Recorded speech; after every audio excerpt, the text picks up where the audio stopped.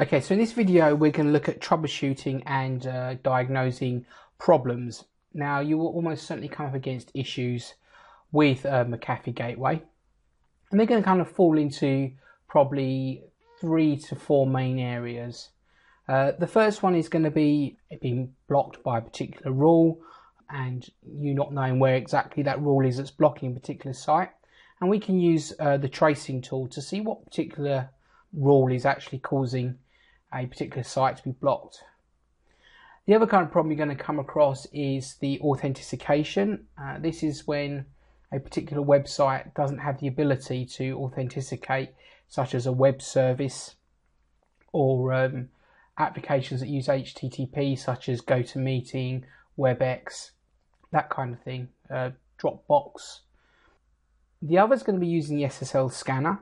Some websites are just not going to like the fact that we're hijacking that SSL connection and then recreating it. And then the final one, the worst kind, of those ones that just the web page doesn't quite render properly, but you think the site's been released, but for some reason it's still not working properly. And so we can just look at how we can get around each of these. So the first and easiest one about a website that's getting blocked and you don't quite know why.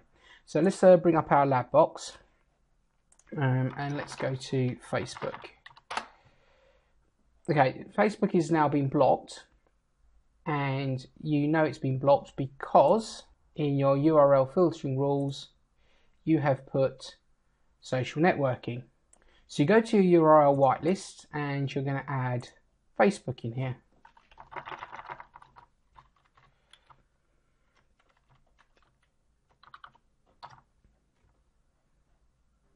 And it's still being blocked. So why is it being blocked when we've whitelisted it?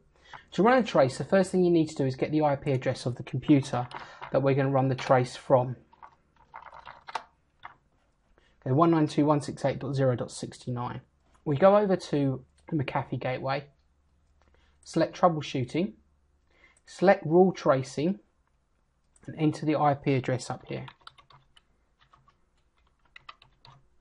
And select go. We then go to our computer that's having trouble and we select refresh. When we look on our trace here, we're going to see what's going on, and we can see here that the page has been blocked. So if we now stop the trace and select the Facebook with the block, on the right hand side here we can start to see all our rules and find out where it's been blocked. So we can start at the top and we can see we're going to the common rules and it's getting cached. Read and write. You can see the contents of the opener is reading it. We're going down to URL filtering, and we can see that the allow URL filtering is it's got a grey mark to it. So according to this, it should be allowing it through. So we scroll down a little bit further, and we can see a red icon here, and it says block URLs whose category is in the block list. So we'll go back to our rules and find what that is. We can see for some reason there's another rule down here. Now I've deliberately put this in as a quote mistake so that we could see what was going on. So the fact that we'd put up here in URL filtering the whitelist, as we know, this only stops the rule set, and the rule set means it's only going to take effect within this rule set here. Now this rule set down here is going to have no effect on it. And the fact that we've got another category block list that has social networking is what's caused it to get blocked. And we can see that nice and easy, and it kind of just saves our time, saves some time. So what we can also do is this can be also stored as an XML to download and read. So if we look at our tracing files, we can see the Facebook XML. And we double click that, we can actually download this and review each detailed line, exactly what's happening. And you'll see that this kind of XML does mimic what your rules are, and you can see exactly what's happening and get a great detail of exactly what the issue is. What you can also do is hit analyze here, and the analyzer will then bring back the trace of what's going on. So this is quite good for being able to, tracing rules, to be able to download and send off to Mcafee if you really can't figure out what the problem is, because this will kind of show them all the kind of rules and where something's getting blocked. It's quite high level still, And so it doesn't give you a huge amount of detail. So the next thing we're going to look at is Twitter. We come over here and go to Twitter. Okay, it's been blocked by social media. So we're just going to unblock just that, twitter.com.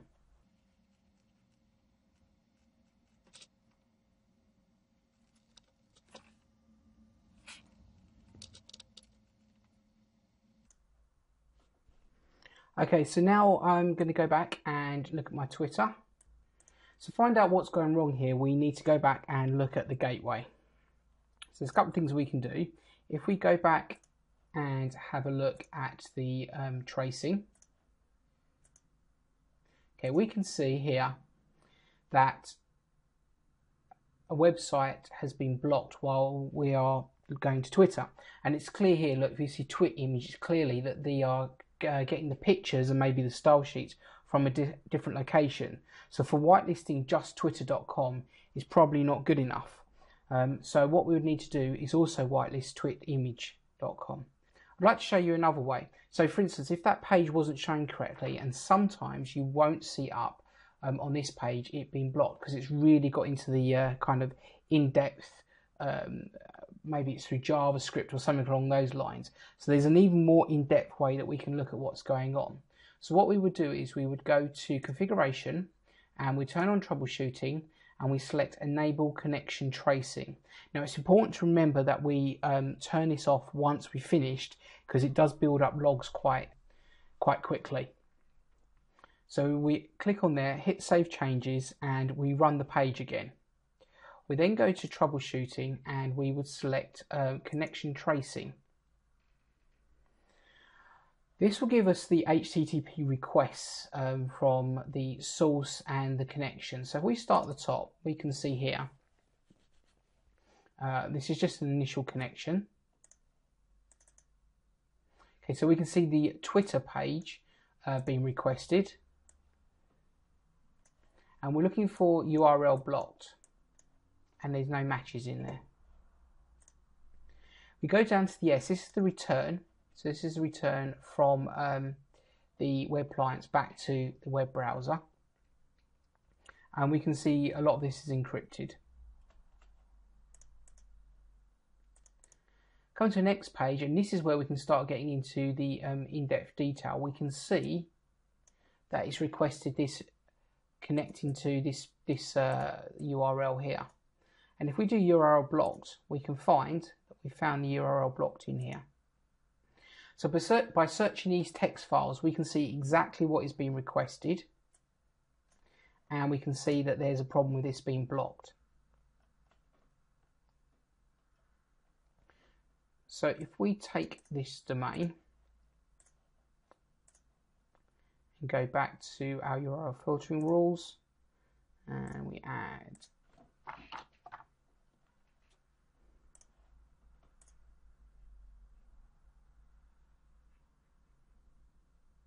we can see the full Twitter page has been rendered properly. And if we go back to our gateway, we can, if we're looking at our trace,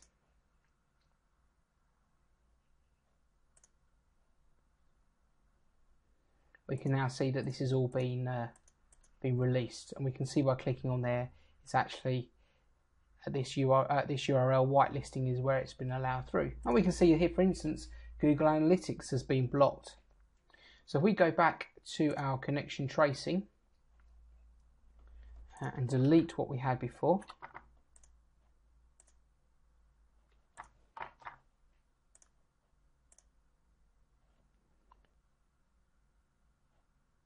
minimize, we can see a lot more information now.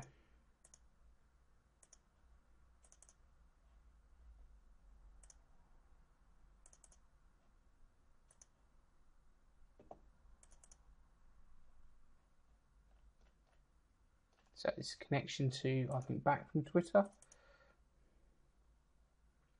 We can now see we've got the Twitter image, and on that page there is no further blocking.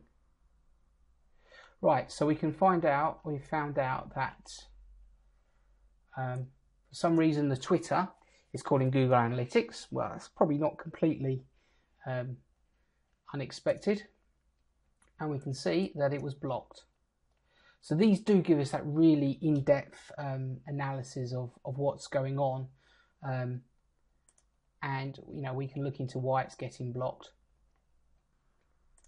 Okay, so and there's a final log that we can look at, and that's our user-defined logs and our access denied log.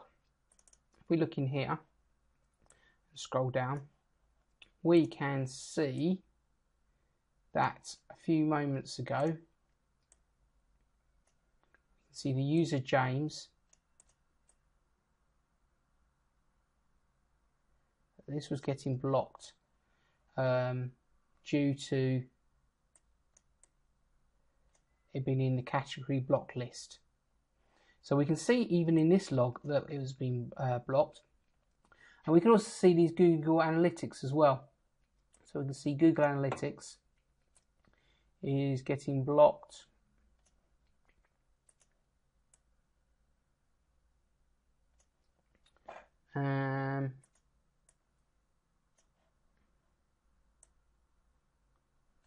On internet service, social media. Quite sure why Google Analytics would come up as that, but anyway, so we can see it is there. So we can see in lots of different places. We can see in the tracing logs, we can see it in the access logs, and we can see it in the connection tracing logs. We need to make sure that we turn the connection tracing off once we have finished. So this gives you a good number of locations that you can go to when trying to analyze what's going wrong.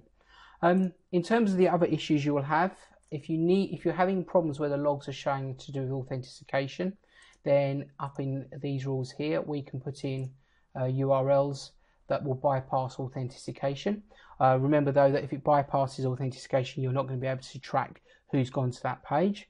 SSL scanner, as we've spoken about in the past, again under content inspection, you can add URLs to the whitelist there if there's any kind of problem with SSL certificates. You normally find these issues as to like hanging when logging on, etc.